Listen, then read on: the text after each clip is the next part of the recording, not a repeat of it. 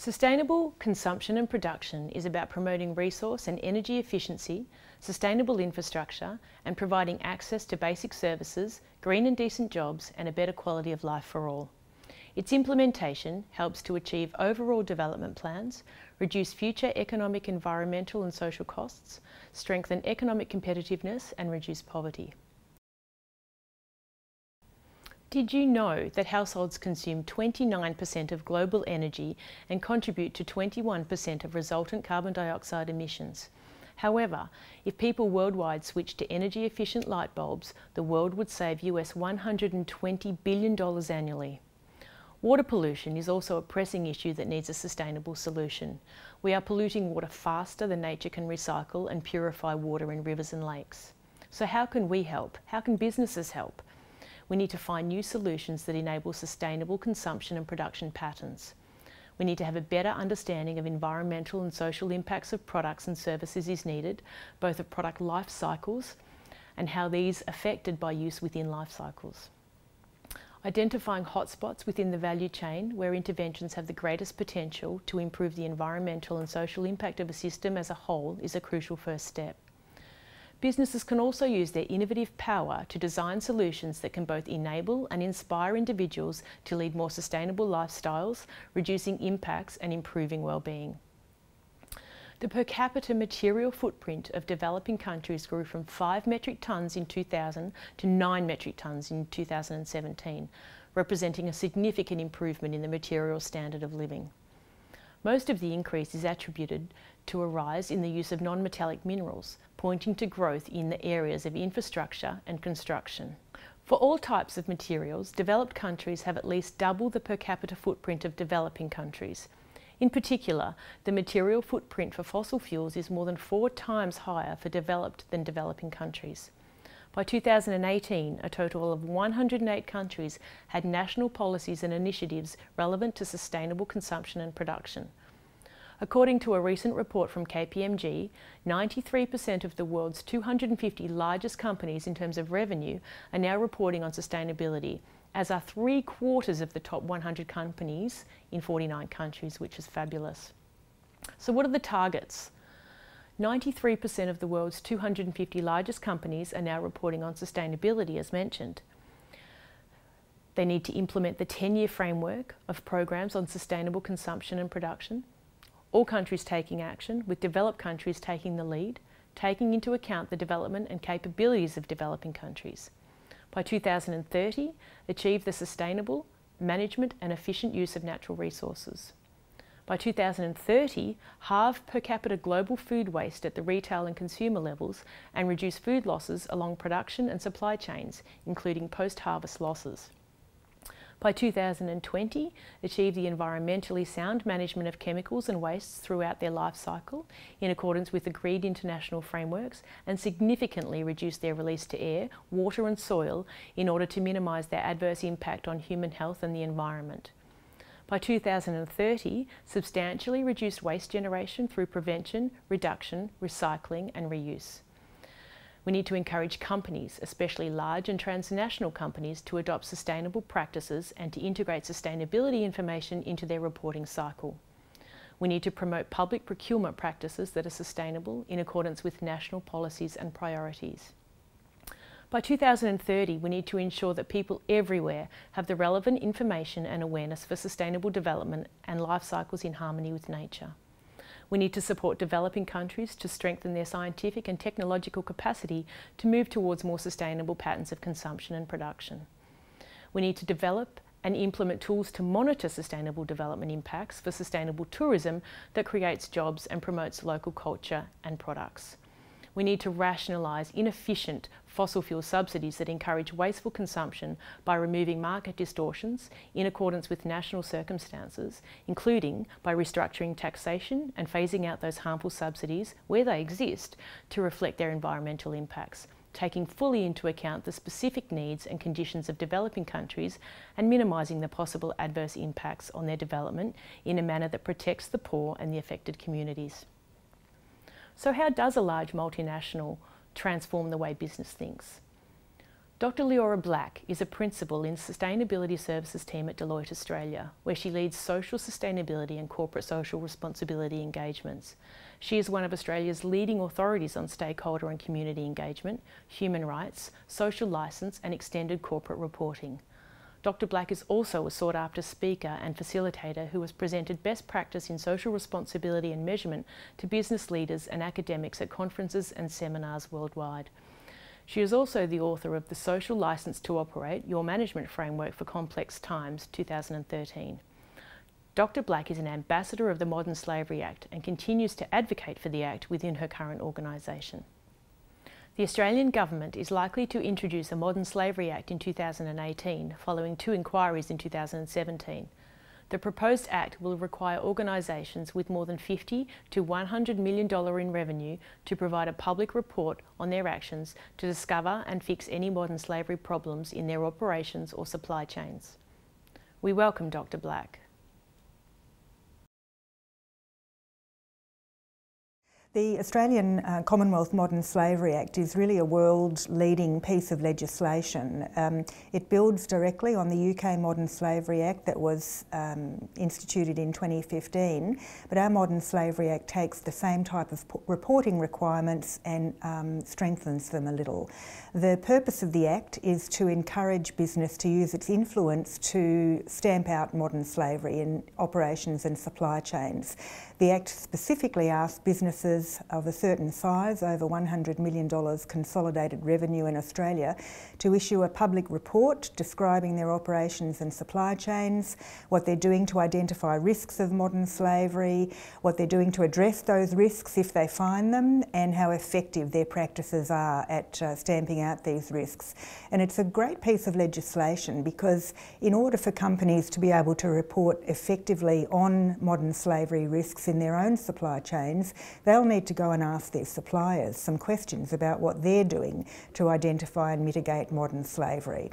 And for those suppliers to be able to answer appropriately, they'll have to go and ask their suppliers. So there's a domino effect which really encourages business to use its influence throughout the supply chain to make a positive impact on this most egregious of human rights abuses.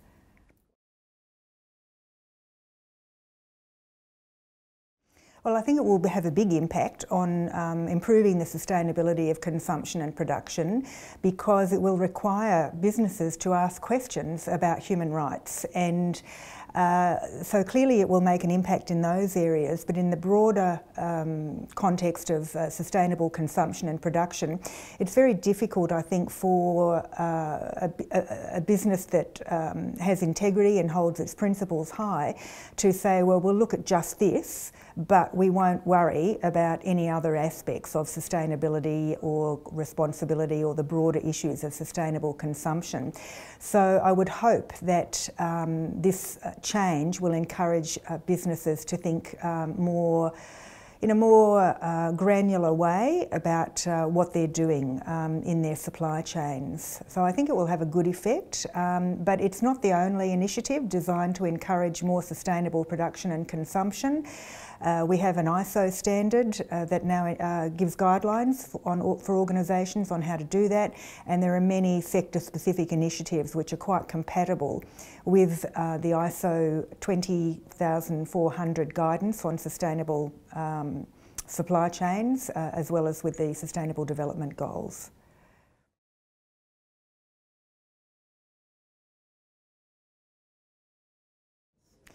I think awareness is growing, but off a very low base, and there are still many, many business leaders and managers who are surprised to find that modern slavery even exists, that it's actually a thing in our world today.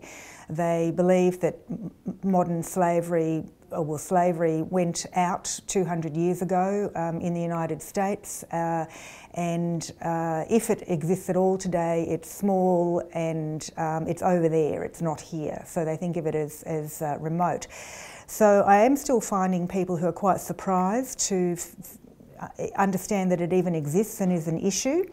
but awareness is growing, particularly amongst procurement and sustainability people who are both taking the message to their executive teams and boards. This is important. So, and I do believe that the government is going to implement some awareness raising campaigns as well. So we need awareness, not just that it's a problem, but we also need awareness on how to spot problems of modern slavery in different industries, and we need to create awareness of the types of actions that organisations can take to make a positive impact on this issue. And I think we also need to raise awareness in business about the value of transparency in this respect, that it is okay if you find instances of modern slavery, to talk about the fact that you have found these instances and what you're doing about it, and that it is better to actually disclose these challenges than to try and hide it away and not and figure, well, we'll talk about it when we've fixed it, because that may be a multi-year process. It may be a long time coming, and it's a very, very difficult problem to shift. So I do think that there are lots of different types of awareness that business needs to bring to bear on the issue.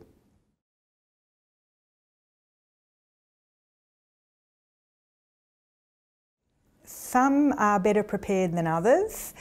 Those companies that have already been reporting under the UK Modern Slavery Act since 2015 are the best prepared, or those companies that are subsidiaries of global companies that have already started to address the issues are better prepared.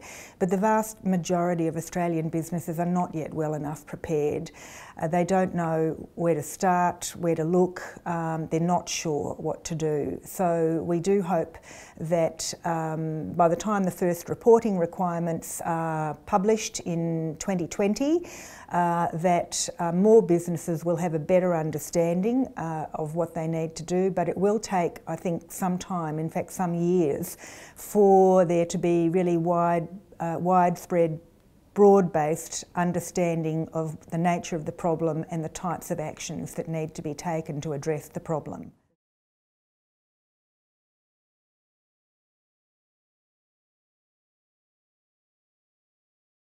Well, ultimately responsibility rests with the executive leadership team and the board, and modern slavery statements will need to be signed by a person representing the board and the executive leadership team. But in terms of the day-to-day management response to these problems, it will be something that needs to cut across several different functional areas and operational areas of any particular organisation. So first and foremost, procurement needs to be at the table. Sustainability needs to be at the table. And the other kinds of leaders that we expect to be involved may come from operations, they may come from the legal team, they may come from strategy, they may come from compliance. It depends on the business. But at the very minimum, what we would say to organisations is that it needs executive level and board support, and we must have at the table both procurement and sustainability experts.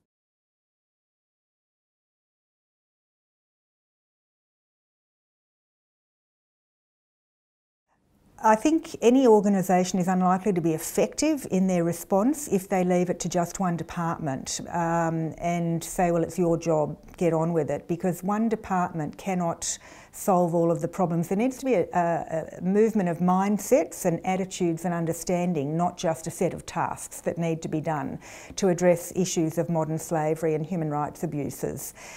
So I think the consequences, if an organisation were to put it in one pocket or another, would be felt fairly quickly, and an organisation will need to rethink and recalibrate if that's what they do. But that being said, I don't think that there is one foolproof formula for every organisation to say this is how you do it, this is who needs to be responsible and how you do it. I think each organisation needs to respond to these requirements given their own context and their own strategy and organisational structure. But it does need to be a cross-organisation approach, a cross-functional approach, a cross-organisation approach to really be effective.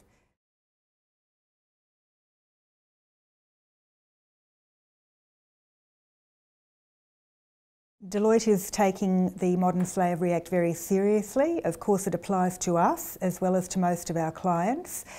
With our clients, we are talking to them extensively about the risks and how to identify risks and helping them work it into their business as usual processes, often working with strategy and procurement and sustainability teams. So we have a range of services to help companies get to grips with this. We're also doing a lot to raise awareness, holding events and publishing information about it, because we think education's terribly important. And of course our own people are getting organised to ensure that Deloitte is able to report appropriately on the Modern Slavery Act as well.